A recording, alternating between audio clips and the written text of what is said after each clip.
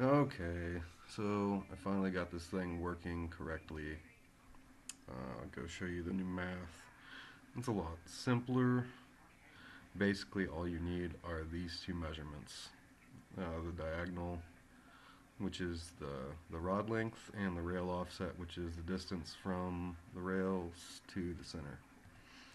So all we do is we set these three positions, which are the three pillars, and then we simply calculate the distance with the distance formula.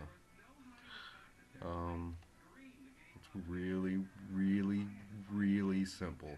I made it really complicated. So here's what it looks like. You can see they're all finally the right height. And if you look over here, all of our distances on the base are 137, which means it's perfectly centered for my dimensions, if you do the math.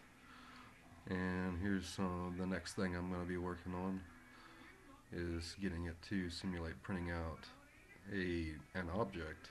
So as long as you slice your object with the bed center set to 0, 0, it should work.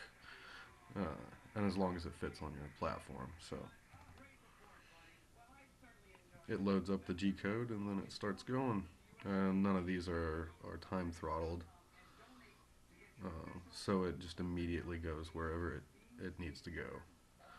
Uh, but I'll do some real time processing some other time. So there you go.